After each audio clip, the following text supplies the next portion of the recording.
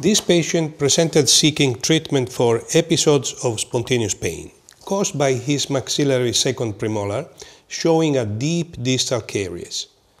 Following examination, the diagnosis of irreversible pulpitis is made. The cavity is open and the carious tissue removed. Large pulp exposures are revealed with avascular tissue, indicating partial necrosis. Partial pulpotomy is the next step. Preliminarily, the distal wall is restored with composite for optimal isolation. The pulp is isolated with a base during acid conditioning. Pulpotomy procedure is initiated with a long neck sterile diamond burr. The pulp chamber roof is removed and a first layer of pulp tissue shaved off. Hemostasis with sterile cotton pellets. The resulting wound is carefully examined.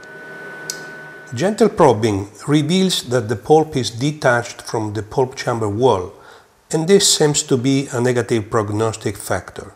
This wound is not homogeneous and is not considered optimal.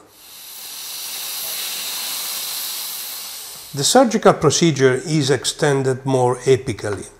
Irrigation with 1% sodium hypochlorite.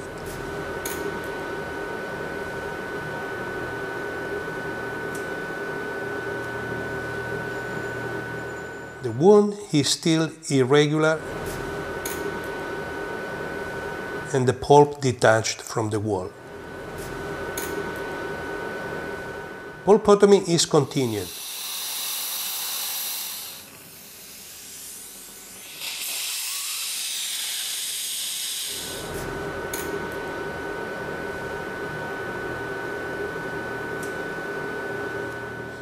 On the palatal side, probing reveals that the pulp tissue is still detached from the wall.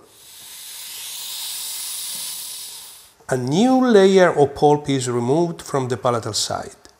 The resulting wound, brought more apically on the palatal side, appears now regular.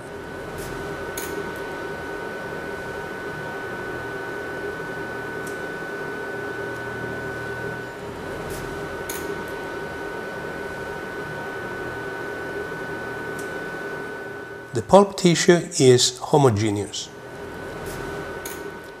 The resulting wound can now be covered with a premixed tricalcium silicate-based material.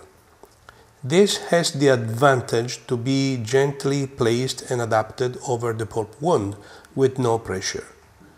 The material is protected with a liner and the crown adequately restored.